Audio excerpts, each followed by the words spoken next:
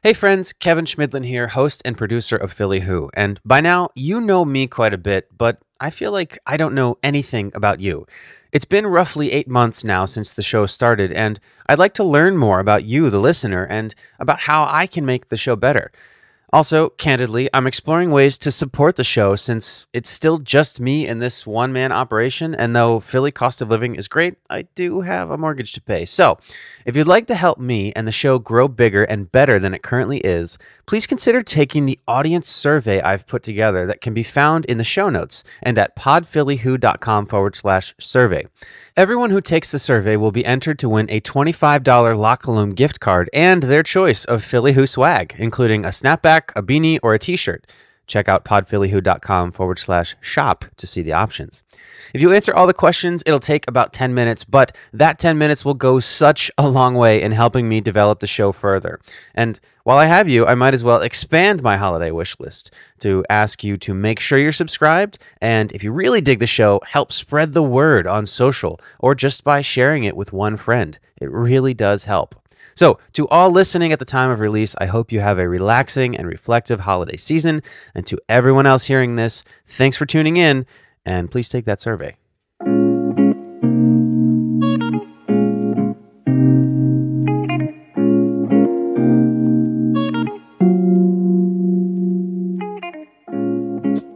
You're listening to Philly Who, the podcast that tells the stories of the doers, thinkers, and performers of Philadelphia. My name is Kevin Schmidlin, and today I'm talking with Jane Golden. Jane is the executive director of MuralArts Philadelphia, the nation's largest public art program that employs over 300 artists annually. Over the past 30 years, Jane has led MuralArts to become an internationally renowned program that has made Philadelphia one of the mural capitals of the world. In this episode, you'll hear how Jane got her start as a mural artist while living in LA after college, and how she made waves fast by asking forgiveness rather than permission. And this man gets out of a very fancy car, and he's like in a suit, and he goes, "Are you Jane Golden?" And now I'm really beginning to panic. He said, "I own this building." So I look down where the man is who signed my form, and he goes, "Jane, he's the tenant." After a surprise lupus diagnosis, she came to a graffiti-ridden Philadelphia for treatment. Here, she stayed in the public art space and got involved in the Anti-Graffiti Network. And my assignment was to recruit graffiti writers to sign up for anti-graffiti and then to try to rechannel the negative energy to something positive. What follows is the story of how Jane and her team grew MuralArts into a world-class program that has made Philly an international mural destination. We're going to go with the speed of light. We're going to open up our doors to all kids, not just graffiti writers, because all kids deserve access to art. And slowly, strategically, we started to build up the MuralArts program. Stay tuned to Philly Who.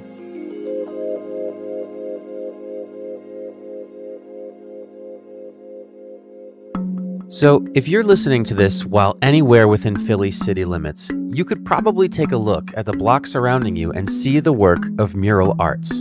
Whether a portrait of a historic figure, an abstract statement on a social issue, or even a diagram of a particularly special football play, odds are you're within a few hundred feet of a mural. And for someone like me who's only been in Philly for around 10 years, this is just a normal part of Philly life. I've never known a Philly that isn't blanketed in beautiful, larger-than-life works of art. But, of course, that wasn't always the case. As recently as 30 years ago, Philly wasn't coated in murals, but was covered in graffiti. And while graffiti is its own form of art, it's also vandalism and a crime.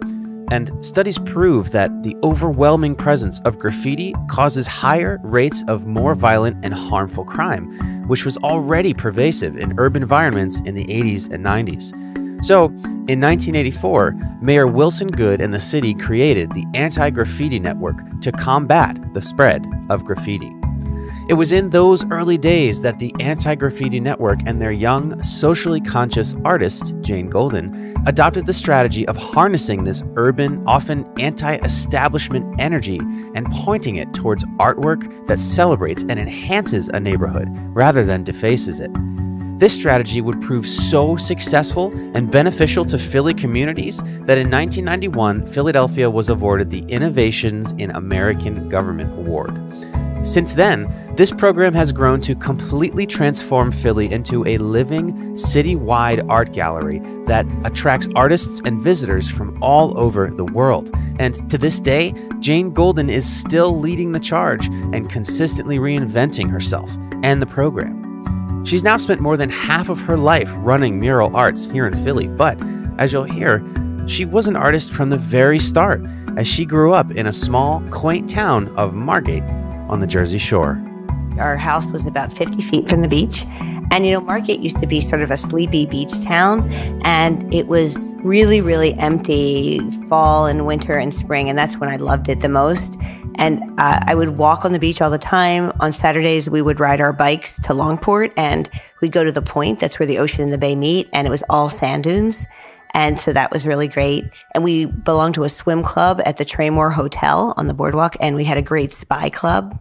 I was like the head of a spy club. Spy club? What, yeah, like a spy, like 007, James Bond.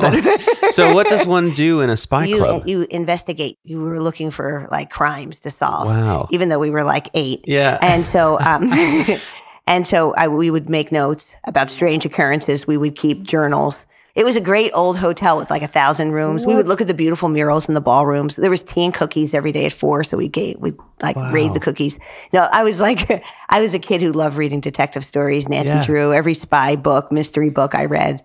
So I lived that. My sisters used to go out in the backyard for hours and they would say, let's go play spies. So I can't wait to share that with them. Yeah, you should tell them if fellow spy here. But when we would go around when I was little in the classroom and the teachers would say, what do you want to be when you grow up? I would always say a detective. A detective. Wow. So do you still read mystery novels? Oh, yeah, I read mysteries all the time. I love mysteries. Yeah. Oh, that's so cool. So then eventually you would go to, this is a total fast forward, but you would attend Stanford. Yes. So why did you go to Stanford? Obviously, it's a wonderful school, but it was a school at the time that had a really wonderful art program and that they were looking for serious art students. And people said, this is something that's just not known about Stanford. And, if you're a really serious artist, that would really help in your application. Yeah. So I was able to go out there with my parents and apply and show my portfolio. And I was, you can't help but be taken by Stanford's campus. It's so beautiful. But I really felt it was a huge stretch that I wouldn't get in. And then I did get in. And lo and behold, it was an amazing experience. And in the art classes, there were only like 7 or 8 students. It wasn't a ton of students. And I just couldn't believe how privileged I was to be able to go there. And we would go to San Francisco to the artist studios for class sometimes. And really well-known California painters would talk to our classes. They also had a great, great art history department and a really good political science department. I took a lot of political science classes. I was double major political science and fine art because I thought about, in the very back of my mind, I thought about law school. But I was also an artist. So that was pretty primary for me. So at that point, you knew full well that you wanted to be a professional artist. I did. I was nervous about it just because I thought, well, how do professional artists make money? What do they do? And you're young, so you think, well, I'll deal with that at another time. But then, I was graduating and my painting professors were really clear and they were like, look, you should get a studio. You should try to get a job that won't take away from your creative impulse and concentrate on painting. And I just felt like, oh, that's so precarious because it's like, one has to make money. So how is this going to play out? So I did take their advice. I moved to LA. I got a job that was really boring. It was pretty miserable. I forget what I was doing. And I got a studio in Santa Monica and I was painting. I was quite a prolific painter. And when I went around LA, I saw these amazing murals everywhere. It was really hard to miss them because LA was the center of the mural universe back then. But I really felt very isolated, alone. I mean, granted, I was new to LA. I'd get on one freeway, I'd get lost, I'd get on another freeway. I just couldn't understand LA. It was so mysterious to me. But these murals sort of grounded Los Angeles for me in a way that was really interesting. And I grew up with parents who talked a lot about the work created in this country during the 1930s. So during the Works Progress Administration, fabulous murals were created. So I would say I'm from a mural-friendly family and that I really looked at these strong images as a child and as a high school student. So when I got to LA, the murals meant something to me. I connected visually and emotionally with them. So what types of things at that point in your studio were you painting? I saw myself as a social realist painter. So I painted a lot about topics. At that point, there were a lot of articles about the LA PD. And so some of my paintings were about police brutality, just life in cities. I went back in my memory and painted actually about time I had spent in New York. So then I would also be looking at sort of the expressionists, the German expressionists. I looked at the painters from the 1930s. So if you looked at my work, it was like slightly abstracted, but really strong figurative work. Yeah. And then at what point did you start actually painting murals yourself? You know, one day I was reading the LA Times and I saw an article that was about the LA mural program. And I was like, oh my God, there's an organized effort to do murals in LA. And the article said they gave out 10 grants a year to artists. So I applied and I called them up and they said, you're past the deadline. You should come back next year. So I was like, okay, but let's take a hypothetical case and say I wasn't past the deadline. What would I have to do? They said, oh, you have to find a wall. You have to do a design about a community issue. You have to hire people from your neighborhood. So after I hung up, I decided that I would just do everything anyway. So I researched the area, found out there had been a wonderful pier and that the city had torn it down and people were very sad that this pier was torn down. So I thought, oh, it reminded me a little bit of Atlantic City, this pier, when I looked at pictures. So I did this design. And then I walked around the neighborhood and I just introduced myself to people. And I said, what if I did a mural in the neighborhood? And they're like, oh, that would be good. And then I walked down the street and I saw this great wall on a building right at the corner of Ocean Park and Main Street, which was one of the main intersections you go through if you're in Santa Monica going to the beach. It was a very prominent intersection. So I knocked on this door and this guy answered and there was like a paper mache cow outside that said, love animals, don't eat them. And I'm like, oh, I'm a vegetarian. This is really great news. I'll bond with whoever this is. So this guy comes out and I said, oh, hello, my name's Jane Golden. I would really love to do a mural on your wall. So he's like, okay. So I was like, no, I'm really serious. And he goes, well, that's fine. So I said, well, do you want to see slides of my work? And he goes, not really. So I said, you're just going to let me, a stranger, do a mural on your wall? And he goes, that's right. So I was like, okay, this is odd, but hey, people do seem very friendly in LA. So I took out a little piece of paper I wrote and I said, would you sign my piece of paper? And it said, I, Ronnie Bruce, give Jane Golden permission to do a mural. So I was like, thanks. And he goes, sure, whatever. So then I went home. I'm like, I can't believe it. I have permission to do this mural. So then I went around my neighborhood again. I asked people if they'd work with me and sign my petition that they would work with me. So they said yes. So I had my packet of info. So I called back the city of LA, the mural program, and I go, oh, I did everything you said. Would you reconsider an application from me? How much time had passed now? Not long, just like weeks. Okay, so it I didn't flew really into take action. You just went right for it. Yeah, definitely. So they're like, what don't you understand? You were like past the deadline 2 weeks ago. You're still past the deadline. Like, this is like, just like sort of go away. So I'm like, okay, fine. So I hang up. And then I drove downtown. I dropped off all the information like at their office. Yeah. And then like I called them every day for like months, like literally every day. Like 3 o'clock, I go, it's time to call the LA mural program. And finally in December, I got a phone call and I heard someone say, is Jane Golden there? And I'm like, this is she. And they said, well, we hope we never hear from you again. And I said, who's this? And they said, this is the LA mural program. And then I'm like, oh my God, they hate me.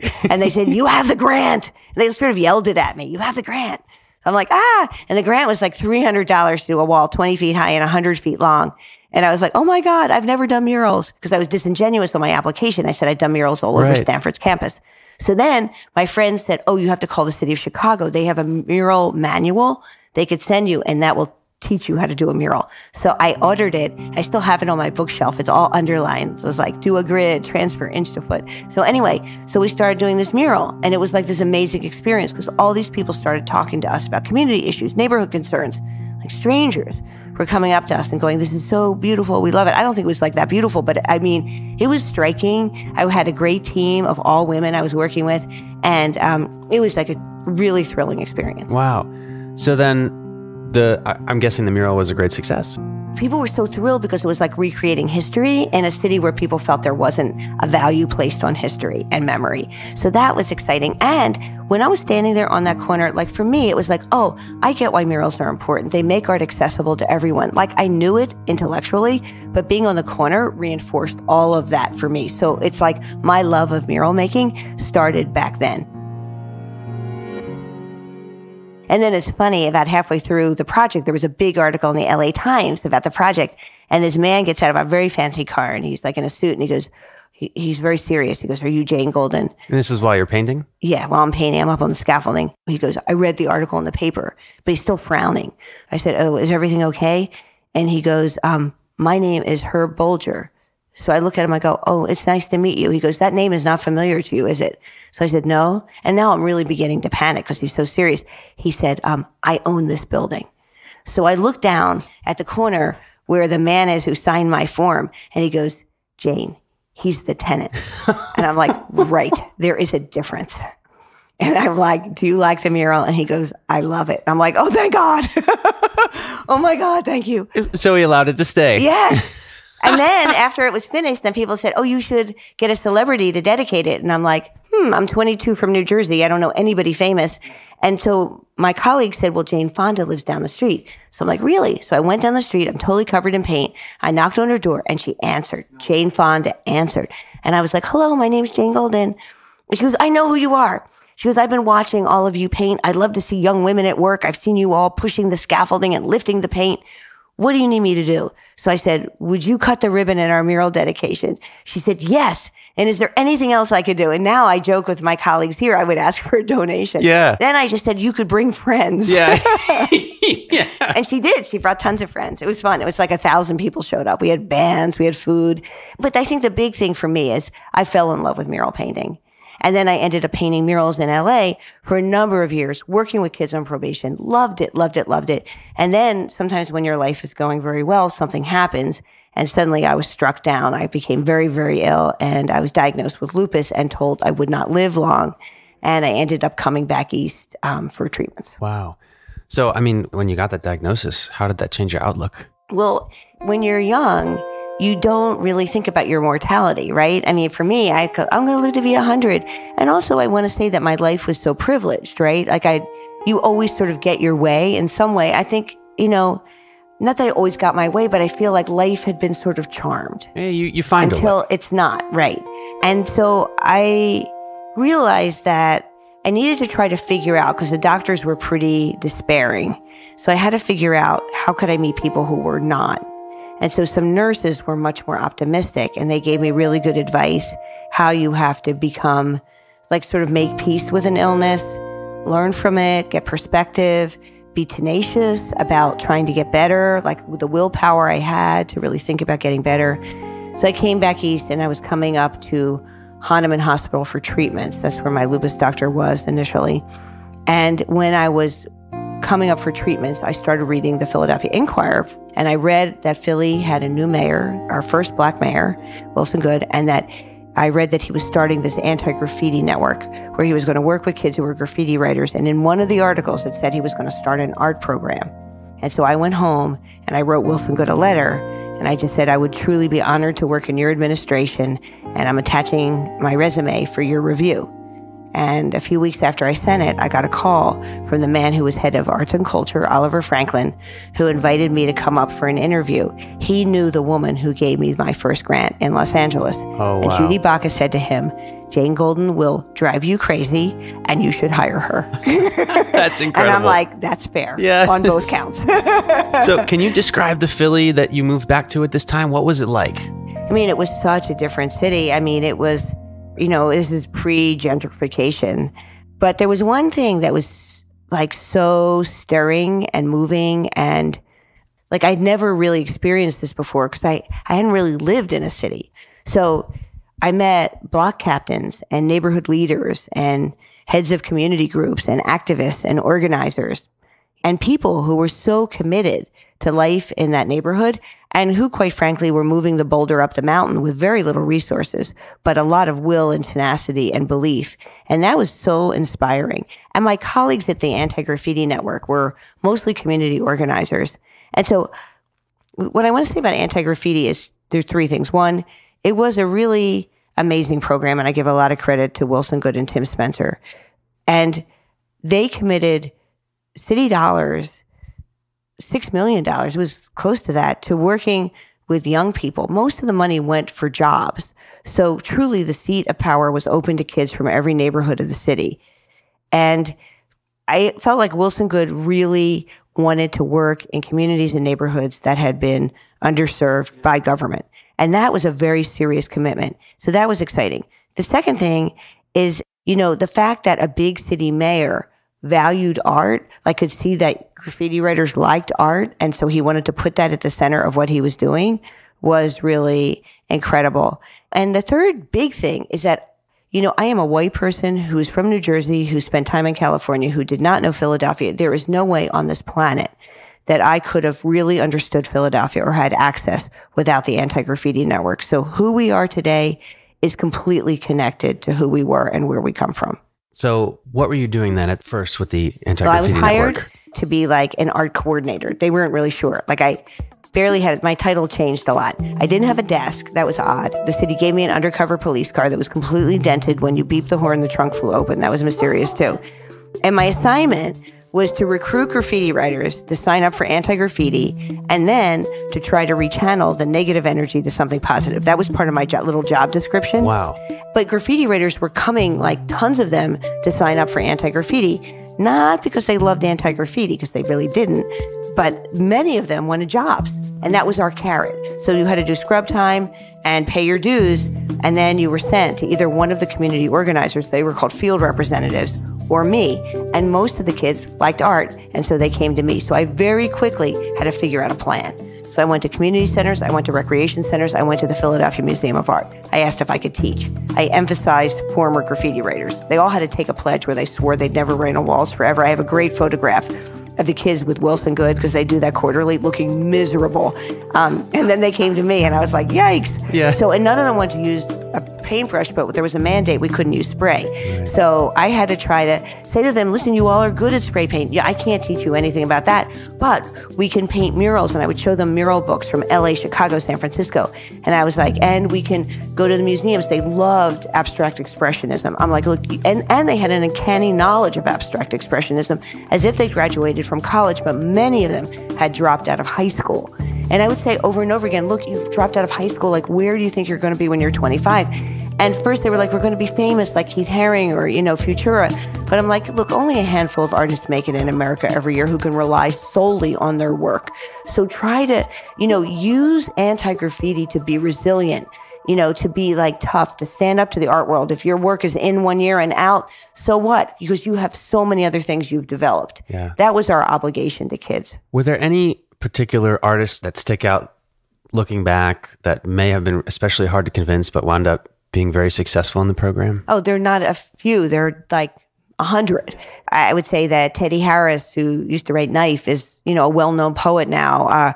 Rocco Albano, who wrote Pez, he's a senior vice president at a big digital marketing firm. Steve Powers, who wrote Espo, is a well-known artist in New York. I mean, and I'm so proud of all the young men and women that I worked with because they were very determined, and our common ground was our mutual love of art.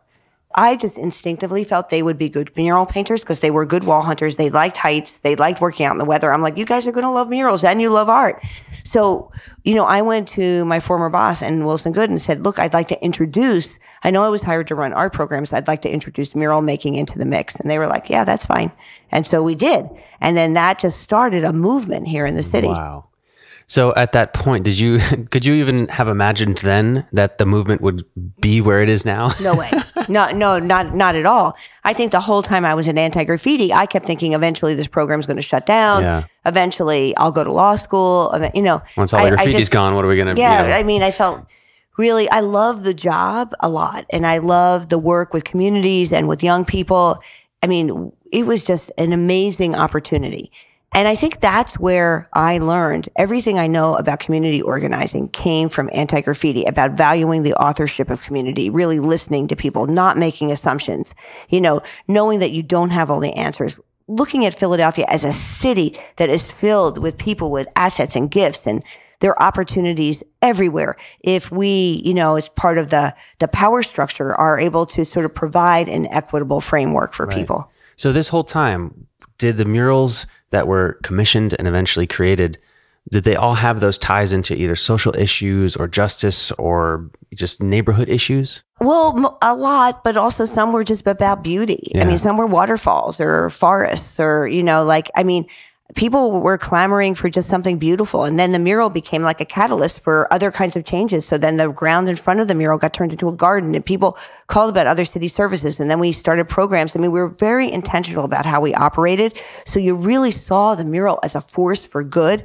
You know, I'm not going to be disingenuous and say, oh, it's a panacea for everything cities struggle with. Obviously not. But because we were part of government, because we could deliver other services, because we had an educational program, we could come in a multifaceted way and really partner with the community to make changes happen. It was really, I mean, it was thrilling. That's amazing. And I built bonds with people all over the city who really, quite frankly, became like family members to me. So as the program grew, at what point did you realize that it wasn't going to just shut down and you weren't going to just go to law school? I think I always thought I might go to law school. Do you think you're still going to go to law school? I still think that. Yeah. No, I think that in 97, when anti-graffiti closed down, I did apply to law school, right? And I'm here because my brother talked me out of it. He's a lawyer, and he said, I don't think you should go to law school. And I was like, what? I said, what do you think I should do? And he goes, you should run an art program for the city. I said, well, there isn't one. I mean, other than like the art commission or 1% for art. So he said, well, go start one. Go talk to Ed Randell. So I did. I went to see Ed Randell, and, you know, thank goodness for Ed Randell. I told him the idea, and he said, well, I think you've done great work at the Anti-Graffiti Network, and where in city government would you want to be? Because Anti-Graffiti, when Tim Spencer passed away, was being restructured anyway. And I said, well, I'd really love to work for Michael DeBerardinis, because he was the recreation commissioner. And we wrote up a little proposal. We went to him, and he said, okay, come up with a name for yourselves. We said the MuralArts program. He said, Jane Golden, you're in charge. We were like in charge of all. We had a teeny little budget. It was me and like 5 of the former graffiti writers and Dietrich Adonis, who was a former teacher. Mike didn't have a place for us, so they gave us, they used to be in the Phoenix, that fancy building, the Phoenix. So they gave us an empty floor. Wow. The 5th floor, the whole floor. And artists love empty floors. Like for us, it was like, awesome. Clean slate. It's a blank canvas. And we got some donated furniture that was really rickety. And we just said, okay, strategically, we're going to start out. We're working in rec centers. We're going to start some programs. Then we're going to expand. We're going to work with more artists, emerging and established artists. We're going to go with the speed of light. We're going to open up our doors to all kids, not just graffiti writers, because all kids deserve access to art. And slowly, strategically, we started to build up the MuralArts program. Where did you get the skills and the tactical ability to make a program like this grow, right? Because it's one thing to be an artist and to have the creative side, but you've also been able to lead and grow an organization, which is, some would say, a totally different skill set altogether. I mean, my dad was a businessman. My mom was an artist. So I think I'm sort of entrepreneurial. But I also think my dad taught me a couple things. One, he always said, be humble, be gracious, be grateful. And so I feel like I'm very clear. I don't have all the answers, but I want to surround myself by really good thinkers. And I'm like a sponge, and I'm always soaking up ideas. So I was always looking early on at other models around the country of public art programs. And I tried to like take from this, that, and then incorporate it into our work. I also felt, as a city employee, I felt that then, I feel it now, highly responsible to citizens of the city. There are 53 employees at MuralArts. Only a small fraction are city employees. Everyone here feels like a public servant working on behalf of citizens of Philly, period. That's how we feel. So I've always felt like I wake up in the morning, super grateful, super charged, going out, trying to make change happen. How do you move the needle? And I'm opportunistic. So any opportunity that would come our way, I would mine and try to grow and go. And then we would see like good results. So then we thought, oh, it's our responsibility to be highly strategic, to build on it, to leverage it. And so we started leveraging private dollars with public dollars. And then fast forward, then John Street becomes the mayor, and Estelle Richmond is his director of social services. She loves MuralArts. She calls us in. She goes, now I'm making you part of the managing director's office, and you're part of the social service division. And suddenly I'd be at the table with these big commissioners who are big thinkers and visionaries and have big budgets. And within a year, this is between like 2002 and 2003, we started working with the Department of Human Services, Department of Behavioral Health, Department of Prisons. And I would tell you, our budget quadrupled between 2002 and 2005. So let's back it up a little bit. It was in the late 90s. It was shortly after MuralArts was founded that you won the Philadelphia Award. I know, shocking. I thought they had the wrong number. Yeah, so how did you find out that you had won? They came to talk to me. And this group of people who were very esteemed came and sat around the rickety table on the empty floor. On the empty floor. And I looked at them and they looked at me and I was like, oh, welcome to the MuralArts program. What are you doing here? And they said, you have co-won the Philadelphia Award with Anne Darnacourt. And I was like, what? Like, I looked at it like they could have been speaking Greek. And they were like, yes, you're responsible for an evolving outdoor gallery, and she's responsible for PMA. Wow, that must have been incredible for you. It was the thrill of a lifetime. That's so great. And the keynote speaker at the Philadelphia Award was the president of the Ford Foundation. And I remember, like, she came up to me afterwards. I worked very hard on the speech. And she said, that was a beautiful speech. I said, thank you. And she said, what is your budget? And I said, it was $200,000. And she said, you do all that work with that little budget? She gave me her card and she said, you need to come see me. And then I called her. And I remember when she called me back, like, I was like in shock. And she invited us to go to the Ford Foundation in New York. Oh my God. And then they made a grant. And then a few years later, she came to visit us in Philadelphia and we took her on a mural tour. The president of the Ford Foundation. My goodness. Can you know how crazy that was? I was like, oh, what were you thinking? I was like, I can't believe it. And we went to Mantua, we went to Nara Square, we went to Strawberry Mansion. I took her we had a new program out of Graterford Prison. We took her there. She was like really thrilled. Now, I read that in a couple years after that, in 2003, you stopped painting. Is that correct? That is correct. When our program started to grow, I couldn't be out painting murals. I just couldn't. And so I made peace with this because I thought, you know what? I'm an okay painter, but I'm working with great painters. I can support them and design this program, and I can look at the work as a creative endeavor. And I made peace with it. You know, when my mom passed away about 7 years ago, my dad sent me her watercolors, and I thought, oh, I'll start painting again. And I haven't, but I know someday I will. But I do feel this is it's very creative running MuralArts. And I'm like the kind of person, I have an idea a minute. Yeah. So I have to like sort of rein myself in. You really are an entrepreneur. Yeah, That's it's great. true. It's great. So then at what moment did you realize that MuralArts wasn't just a top-tier organization in Philly, but a world-class organization? Well, you know, I'm sort of a humble person, so it's like I have a hard time saying that because I worry like I'll jinx something, or I feel like I'll... Right, as soon as you believe it, then then you won't work as hard to maintain it. I like feel as though we're always learning and growing and evolving. But I have to say, you know, under John Street, I started to feel we are really becoming something solid, where our sweet spot is really that intersection of public art making and social issues, right? And civic issues. Like we are sort of that, we sit in that nexus of the public, the private, the social, the civic, and the aesthetic. And that is a really interesting place to inhabit. And I think what's very interesting is that during those years, people would say, are you an art program? Are you education? Are you social services? And then suddenly over the last 5 years, there's been a huge advent of this whole world of art and social practice. So you can study it at a museum. You can study it in many major academic institutions and art schools in this country. A reporter from the New York Times said this to me about 5 years ago. He said, Jane, you were like the original social practice artist. And I believe that. So the fact that we sit in an area that merges many disciplines has really become like what seemed maybe strange years and years ago is now not only accepted, it's sort of a practice, right? So I feel that I started feeling we're on to something under John Street and under former Mayor Nutter. I felt like we started to come into our own with public art projects, like big, complicated projects, and started bringing in artists from all over the world, quite frankly, like growing our practice as if we were a museum.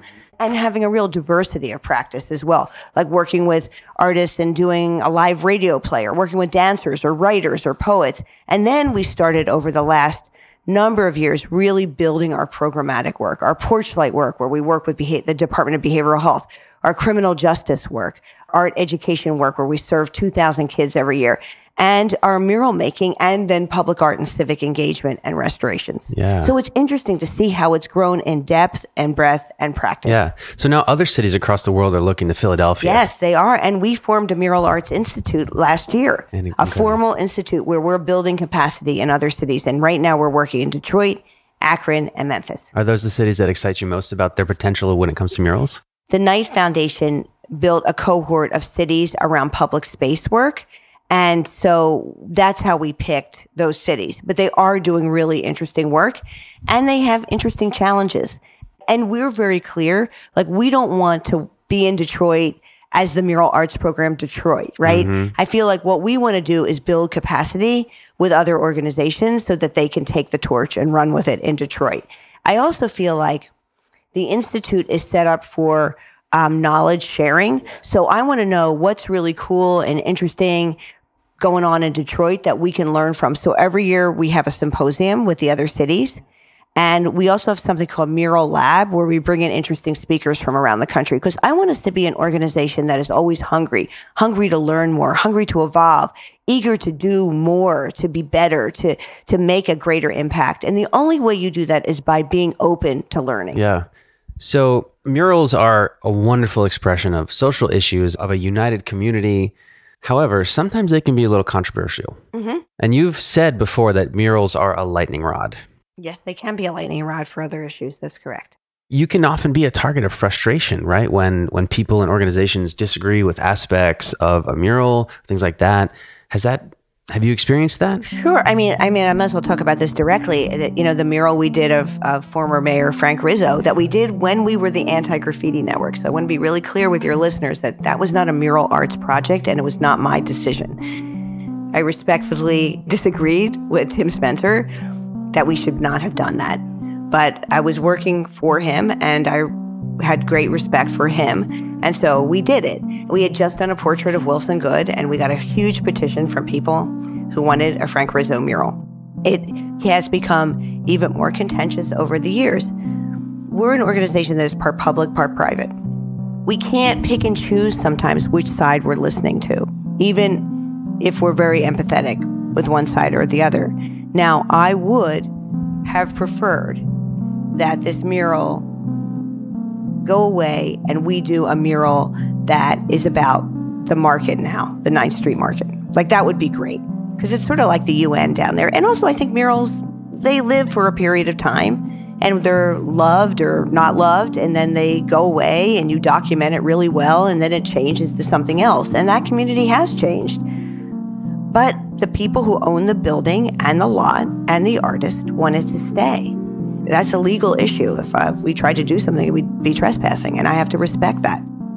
In the end, we went on a listening tour, and we listened to people who wanted it gone, and we listened to people who wanted it to stay. And it was sort of a humbling experience, to be honest, to listen. It's not done a lot today, right? So we try to approach our work with humility. And so listening to people who love Frank Rizzo and people who completely thought this is inappropriate, it shouldn't be there, Frank Rizzo was not a good person. Like, we heard the spectrum. And it was one of the things that we didn't know what to do, and we suggested a variety of things that were all, everyone wanted to hear themselves. And in the end, we had to just defer to the people that own the building and the land. It hasn't happened recently, but there used to be a time, maybe 10 years ago, when people would say, why isn't the work you do more political? Well, I actually would push back on that and say, I actually think the work we do is pretty political because it's led to some profound change. And that to me is politics, right? It's about what is politics? What is political? What does that mean, right? I mean, you could do a very volatile image, and did it lead to anything or not? I mean, did it build awareness? Were you able to convert people who didn't think that way? Were you able to build a wider sort of audience? Were people able to listen to each other or come together? To me, when we do that with projects, when we're able to sort of bridge those divides that are so apparent in our society, that to me is total victory. So for you personally, what has been the biggest challenge in this organization gaining the momentum and size that it has over the years? Well, I would say fundraising is always a challenge because there's so many nonprofits and it's competitive and there are many people doing great things. And sometimes you're competing against your colleagues who you love and respect.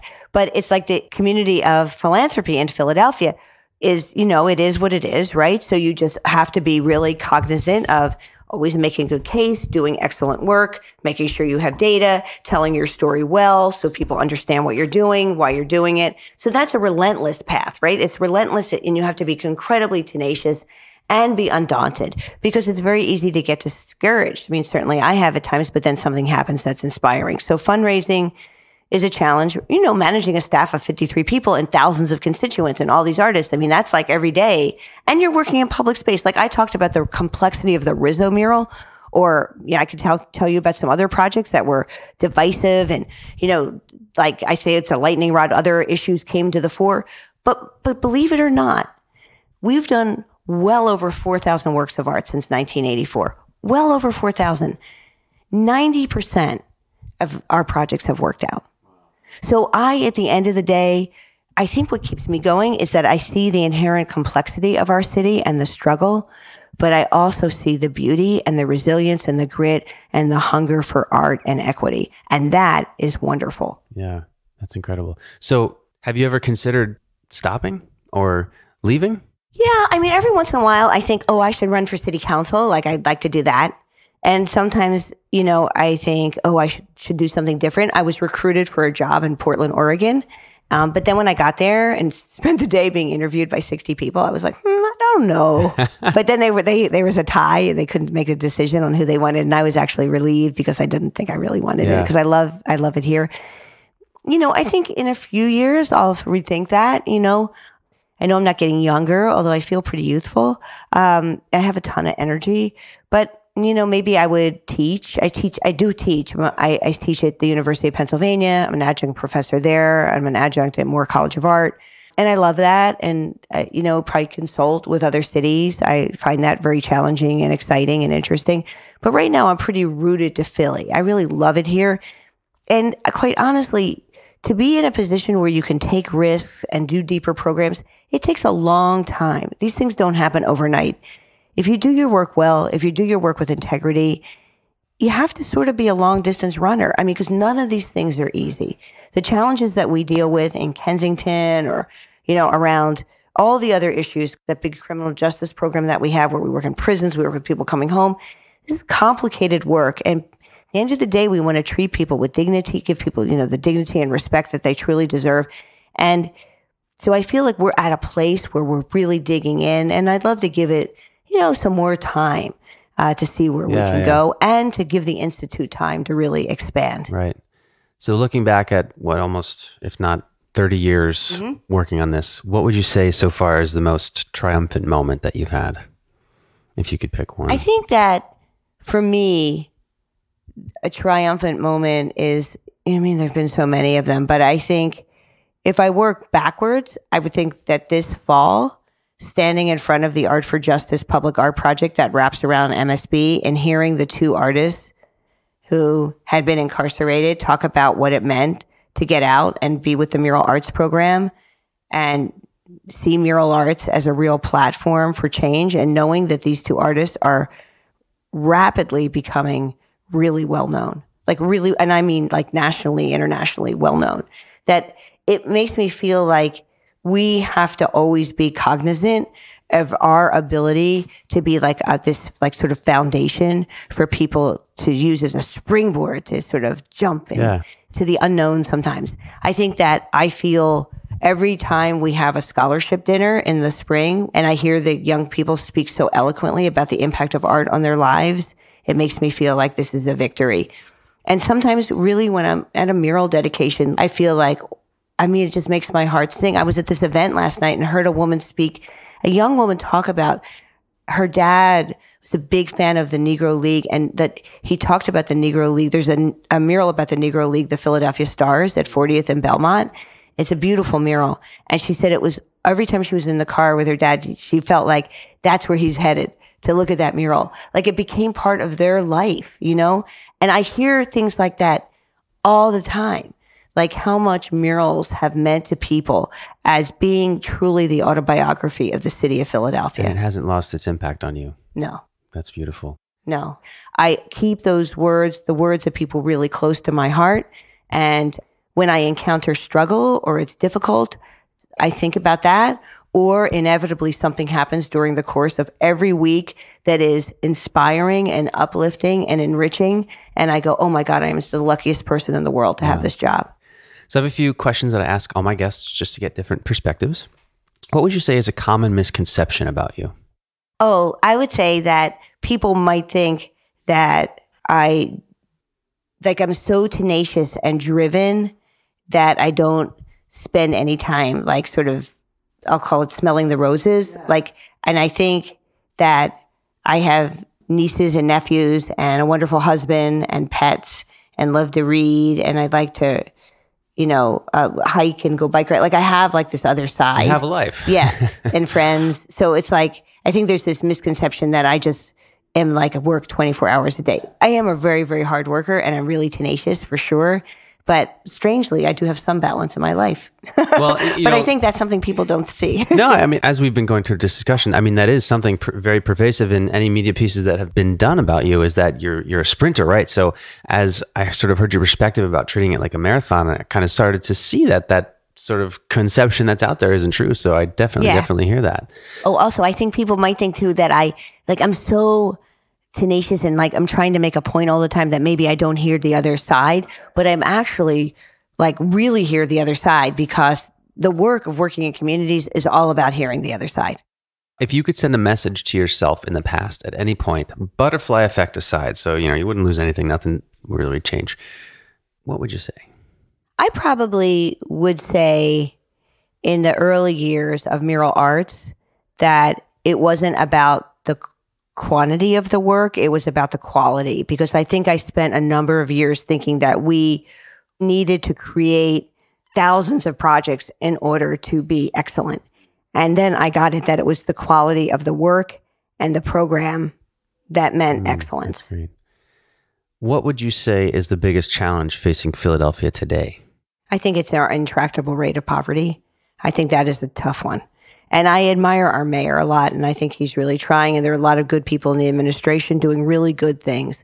But it is a statistic that the city has to grapple with. I mean, I think that we are, but we have a mayor who's introducing innovative things, but this is a marathon. It's not a sprint.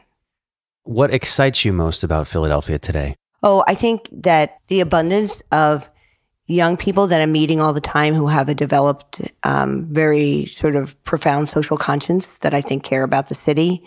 I feel that they're, really, they're our future, and they're going to carry that torch, and I want them to do it well. That excites me.